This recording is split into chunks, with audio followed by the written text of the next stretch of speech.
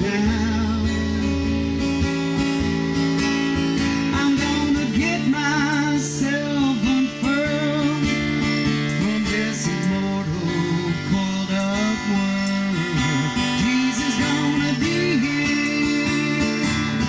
He's gonna be here soon. Hello, brothers and sisters. God bless. Hope your night or day is going good. Everything's going well with you. I wanted to address this comment that I got because I get this type of comment continually. It's worded in a different way, but it's always the same thing extracted down. And it's basically a question, so I'm going to answer the question. So I'll read the comment first, and we'll address part of the comment that I'm talking about here.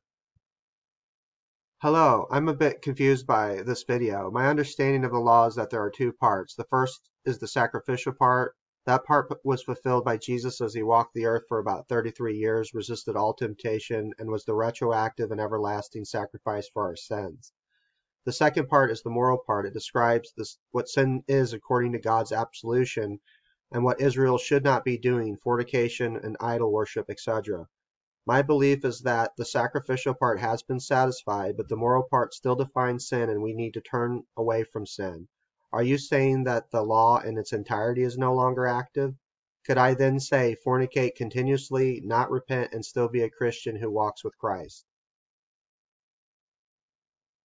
So it's the last part of the comment that I want to focus on. My belief is that the sacrificial part has been satisfied, but the moral part still defines sin, and we still need to turn away from it.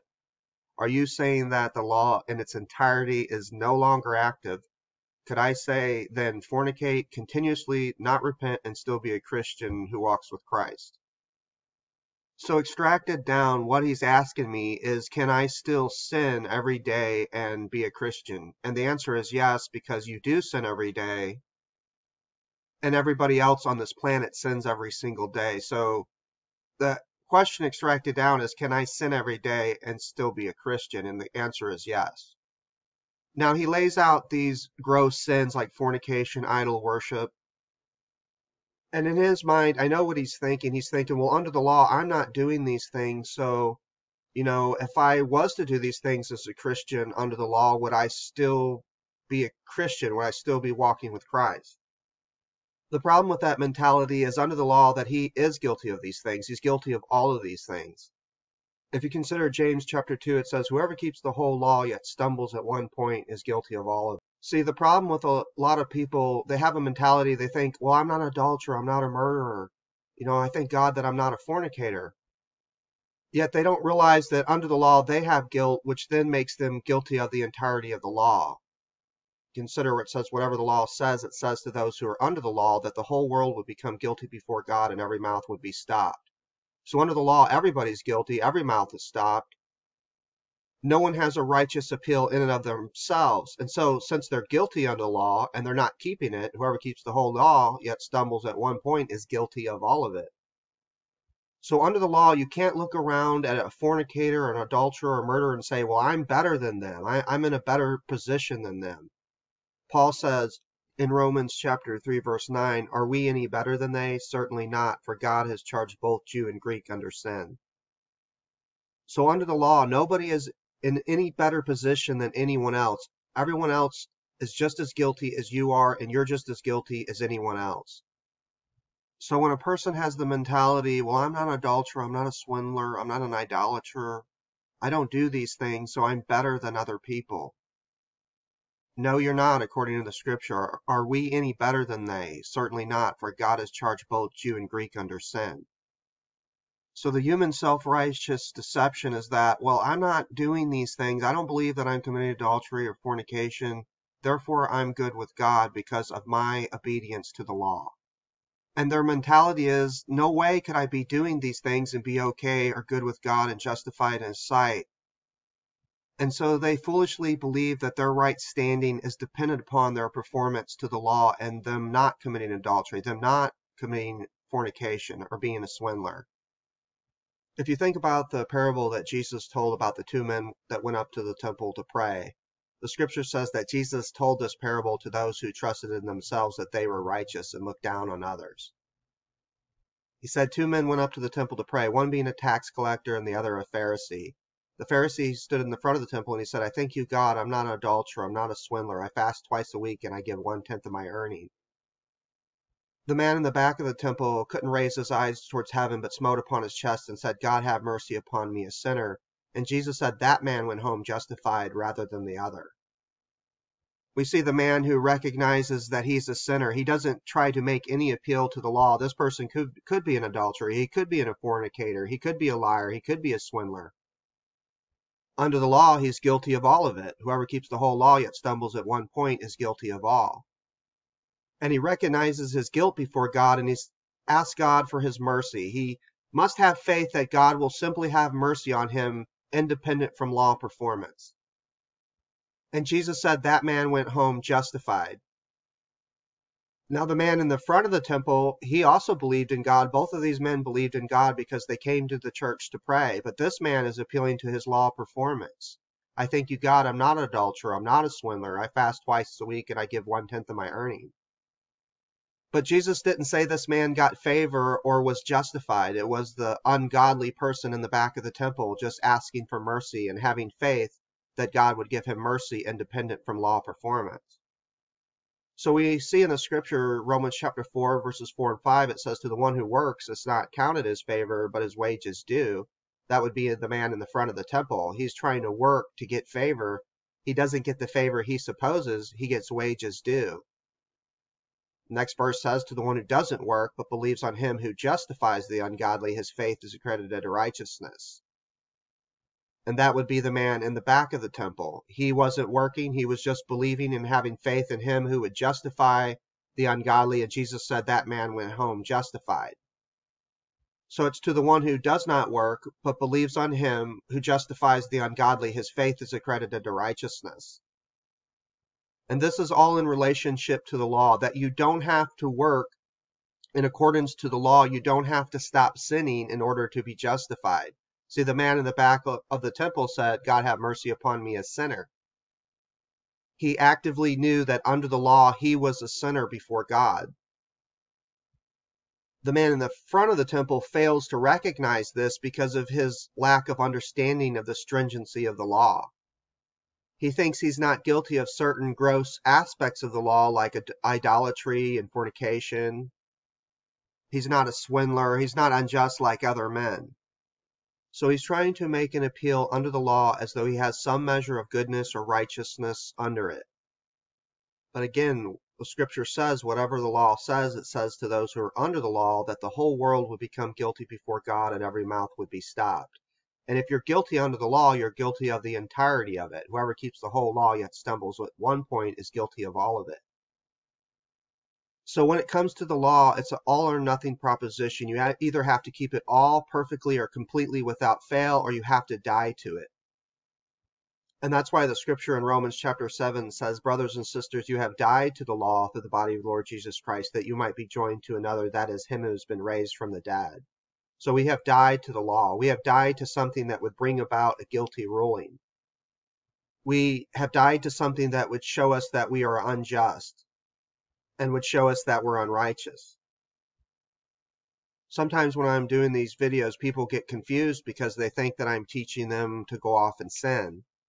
I don't have to teach anyone to go off and sin. You've been doing a fine job on your own. I don't have to teach anyone how to do that. But what is the motivating factor for the desires in our heart to change?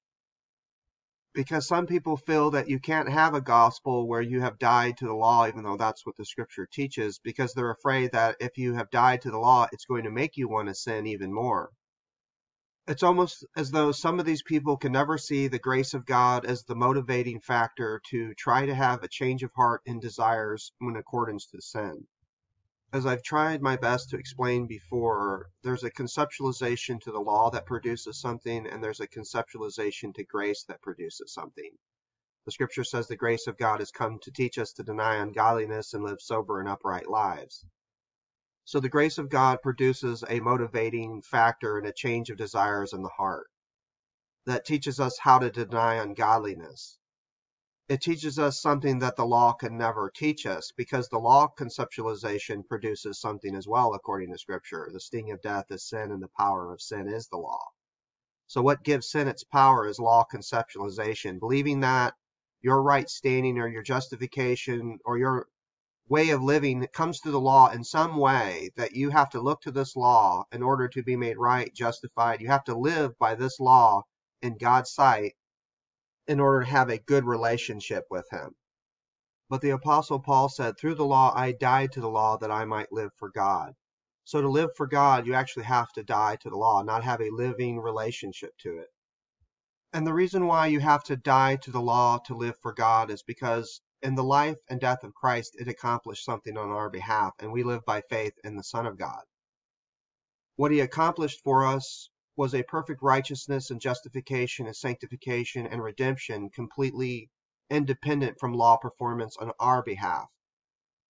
And since he accomplished all of those things for us through his obedience, we no longer look to the law that would just show us that we're guilty. We have now died to it, but now we look to the Son of God, by which we're made righteous in his sight. We have sanctification, we have redemption.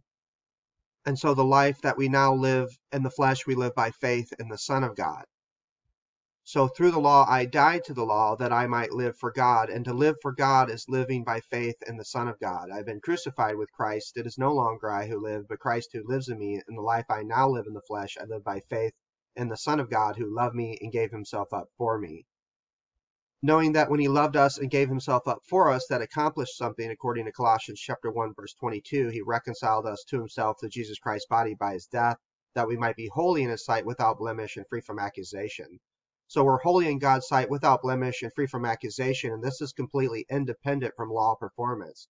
If you look to the law to believe that that's the reason why you're holy in God's sight, without blemish and free from accusation, then you're not living for God anymore. You're not living by faith in the Son of God.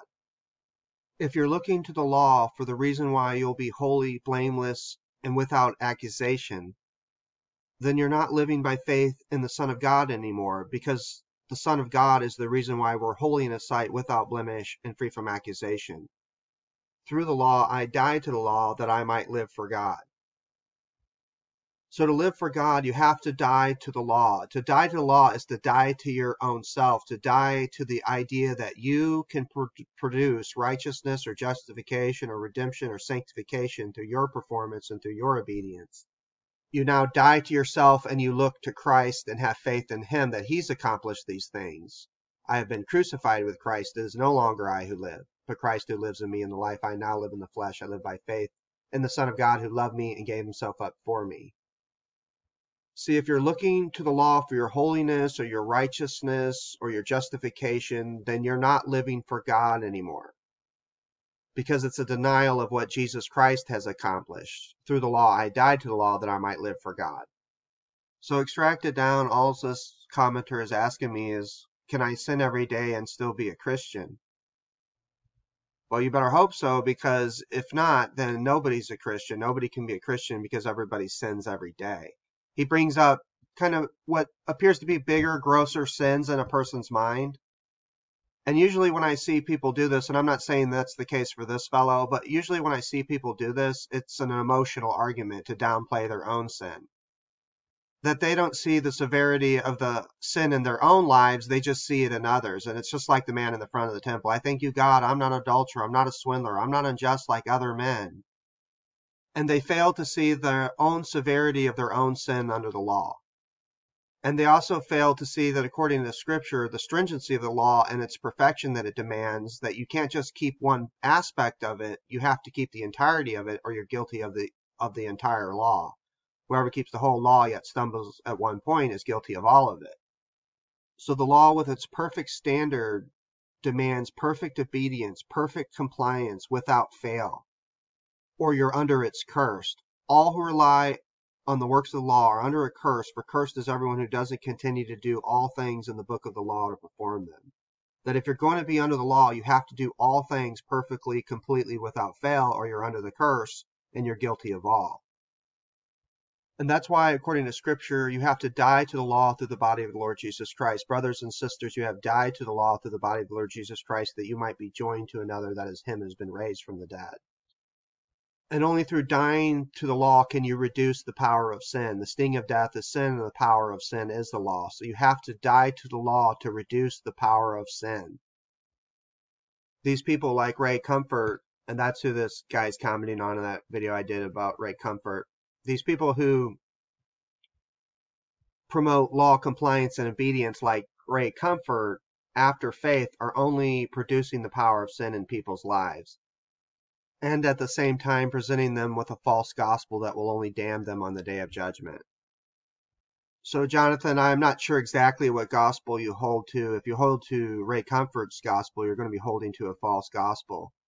But imagine for a second that the gospel that I teach is the true gospel. Just imagine in your mind, which I know it is, but just imagine in your mind, if you are not sure that it is, imagine that it is. Can grace not be the motivating factor for you not to be a fornicator or an idol worshiper? Can grace not be the motivating factor for you not to be a swindler or adulterer? Or does it have to be law hanging over your head that says, well, if you don't do this, you won't be saved, you won't be made righteous, and you won't be justified? If that's what you do believe a false gospel, because you do believe then that your justification, your righteousness, and you being saved and have eternal life is dependent upon law performance. And it's not by grace anymore. And the scripture says by grace you have been saved through faith, not of yourself, it is a gift of God, not of works, lest any man should boast. So the scripture says we have been saved in the past tense by grace, and it's not of ourselves and not of our works. So it's not of anything that we do in accordance to the law that saves us, but it's grace that saves us through faith. And it's the knowledge of this grace, according to the scripture, that is the motivating factor to deny ungodliness and live sober and upright lives. If you take away the grace of God in people's life, like Ray Comfort, you remove the divine motivating factor that God has employed, His grace, which is the only restraining power of sin.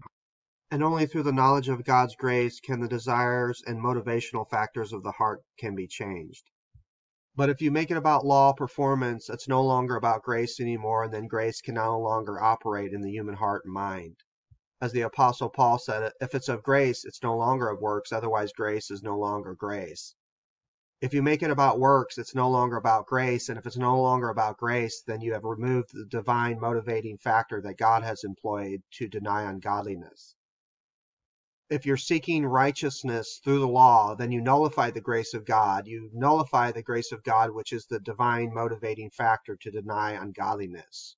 I do not nullify the grace of God, for if righteousness came through the law, then Christ died needlessly.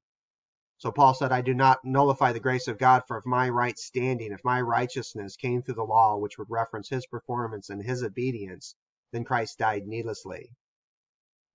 See, Ray Comfort gets people to nullify the grace of God in their mind. This grace of God is what will help them to deny ungodliness. The grace of God teaches us that we are righteous in God's sight, independent from the law. I do not nullify the grace of God, for if righteousness came through the law, then Christ died needlessly. Our righteousness and our right standing comes through the death of Christ, that he reconciled us to himself through Jesus Christ's body by his death, that we might be holy in his sight, without blemish and free from accusation. And it's the knowledge of this grace that helps us with our deepest, darkest sinful issues. But if you remove the grace of God from people's lives, it will never operate in the way that God intended it to operate. Which is one of the reasons why I think that Ray Comfort is employed by Satan, because what he ultimately does is cause people not to bear fruit, not to deny ungodliness. He produces the power of sin in their life. And he also presents a false gospel that will only condemn them on the day of judgment. So God bless you, brothers and sisters. Hope your night or day is going good. Went on a little longer than I meant to, but hope you enjoyed the consideration. Take care. God bless. And I got no doubt.